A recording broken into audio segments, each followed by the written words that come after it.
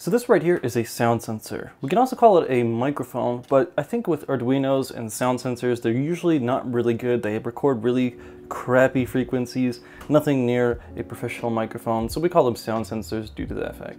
Just like most Arduino modules, it has a positive, a negative, and then in this case we have two different signal wires. We got the yellow, which is a digital, and then the one that has nothing on it here, which is an analog.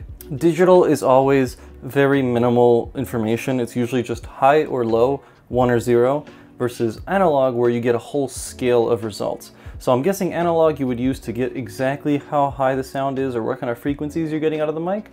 Where digital, what we're going to do is we're just going to see if it's loud or not. Using this blue box here, we're going to change the sensitivity of the sound module, and then from there we can tell it when to trigger and tell the yellow wire, hey, something's loud. Now I don't want to just do that and just put on the screen 1 or 0, loud or not, whatever. It'd be pretty boring. So I have this little fan module right here, and when I clap or when I make a loud noise, I want the fan to turn on. And then the next time there's a loud noise, I want it to turn off. All you're gonna need is the 3 cables for your sound sensor, and then my fan module comes with 2 wires already soldered in, but you probably just need 2.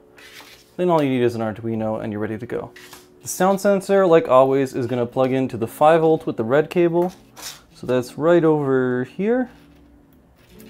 And then we're gonna plug into the ground right next to it. And then the yellow cable is going to go into any of the digital pins. I'm going to put it into 7. And we're going to take our fan module here. I have a piece of tape because it keeps falling over. So I'm going to tape it to the table here quickly. We're going to plug in the ground into a ground port. Then we're going to plug in power into, let's say, pin number 6. Now I just have to plug in my Arduino into my computer. And now we can see everything has power.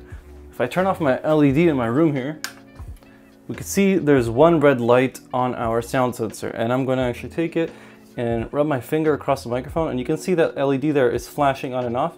It's currently flashing when it hears a really loud sound, which in this case is my finger smashing on the mic, kind of like if I did this. We're going to open up the Arduino editor and we're right away going to jump into it. Just make sure you go to Tools and Port and choose the right port. In this case, I'm on port 6 where my Arduino's plugged in. If you get errors about your board, just make sure you're choosing the right board. First thing we're going to do is we're going to tell it what ports things are plugged into. So we have our sound sensor, and that is plugged into port number 7. So we're just going to do that. And then we have our fan, which is plugged into 6. We're also going to want to hold a value called the Boolean. So that's like a true or false, and we're going to call that fan status. And that's pretty much going to be if the fan's on or not. So if this is true, fan will turn on. If it's false, fan will turn off. Then we got to go and tell the board that we have 2 pins that we're going to be using. So we use this thing called pin mode. We're going to take our sound sensor, so let's just copy paste that. And let's copy paste this line, do that. We're going to have to tell the pin mode how we're going to use the pin. So in this case, the sound sensor pin is going to be an input, while this is going to be an output because we're putting out power to the fan. Just make sure you end with semicolons, and that's all you need to do in there. Next step is to put stuff in our loop. This is what loops once the original setup function runs. So the setup is just the initial things that happen right away when the app starts or when the machine starts or the computer starts, whatever you want to call it. And then the loop is what loops over and over and over as it's on. So here we have a couple things to do. First thing we have to do is pull the results from our sound sensor every X amount of time. So I'm going to go and make a value here called data, and we're going to be doing digital read since it's the digital module. I'm going to grab sound sensor, and then we're going to go and right away jump into our if statement where we're going to check if our data is equal to 1. So 1 would be loud, we're hearing noise, and then if data equals 0, it would be when the mic is quiet. So one thing you can also do is just make it so that if data equals 1, turn on the fan, if data equals 0, turn off the fan, and then you'd have to scream into the mic consistently. We're just going to check fan status, oops, right over here. if fan status equals false, we're going to tell it to take fan status and turn it into true. And then we have to use our digital write and tell it to take the fan that's plugged into port number 6 and put it on high. So high is, because it's an output port, we're going to be telling it to put out power. You can see here we're reading from an input port, right? Sound sensor is our input port. But now we're going to be using our output port, so we're going to be outputting power using digital write. So if we had an LED on the same pin, we would use digital write. Digital write is when you're putting out power through a digital port. Now all we got to do is tell it else. So if it's not data 1, then we need to take fan status, make it equal to false, and oops.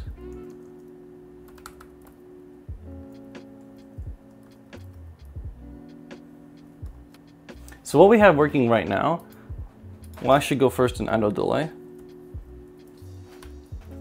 Let's make it a tenth of a second. What's happening in the sound sensor? It's going to tell us 1 or 0, high or low, if it's loud or not. If it's loud, we're going to check if fan status is on or off. If the fan is currently on, we're going to go into the else and turn it off. If the fan is currently off, we're going to go into here and we're going to turn it on, and we're also going to set our flag here, fan status, to be true or on, because on the next time we're going to have to turn it off. So what we're doing with this fan status is just keeping on the side a value that we can look at, and it won't get reset when the whole loop happens. Because as you know, if you don't know, when you run a loop, anything between the loop brackets gets reset on the next iteration. So if you want to keep something, you want to keep a note about something that is inside the loop, you're going to want to hold it outside the loop. We got these brackets right here, and fan status is not inside of them, so it won't get reset every time the loop resets. Now all we got to do is compile and send that to our Arduino. It seems like it's working. Let's go to the Arduino quickly and test it all out. First thing you want to do is make sure this fan is taped down. This fan is a little buggy, so hopefully it doesn't forget. Oh, I must have activated it there. So the fan is currently spinning. And if I go to the microphone again and make some noise on it, oh, it turns off. If I go and, I guess it's not loud enough. Oops, I'm bending it. Oh, I'm turning it on and off. There we go, now it's on. Whew, finally. It's really goddamn hot here in Canada, so this useless fan, I wish it did something. All right, so we got some air going. If we put our fingers on it, you can see it stops and starts again. Now we're gonna take our sensor and just turn it off. Boom, beautiful.